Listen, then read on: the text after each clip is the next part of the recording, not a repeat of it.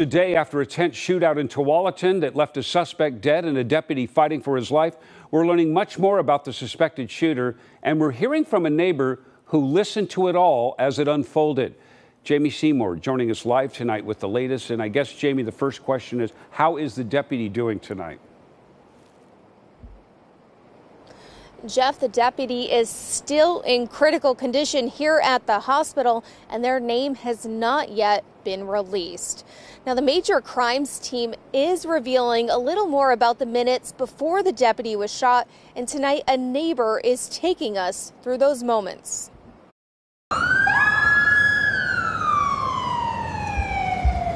A chaotic scene at a Tualatin apartment complex as we learn more about what led up to the shooting that critically injured a deputy. The Washington County Sheriff's Office says 34-year-old Christopher Graves shot at deputies, hitting one multiple times from inside the apartment when they tried to serve a court-ordered eviction notice at the Timbers at Tualatin. Neighbor Richard Osborne heard those first gunshots and didn't know what was unfolding upstairs. I ran further inside to try to find somewhere where there'd be more protection because I didn't know if it was this apartment directly above me, and I was possibly worried about getting hit by a stray bullet. The Washington County Major Crimes team, now investigating this, says the suspect retreated into his apartment after those initial shots. Osborne says it wasn't long before backup got in place. Some he spotted with guns drawn. They were pointing up here towards where the staircase is, up towards the apartment complex. A couple hours later, members of Washington County's tactical team got inside Graves' apartment and found him dead from a gunshot wound. They say right now it's not clear if it was self-inflicted or from law enforcement, adding that at least one deputy returned fire in the initial shooting.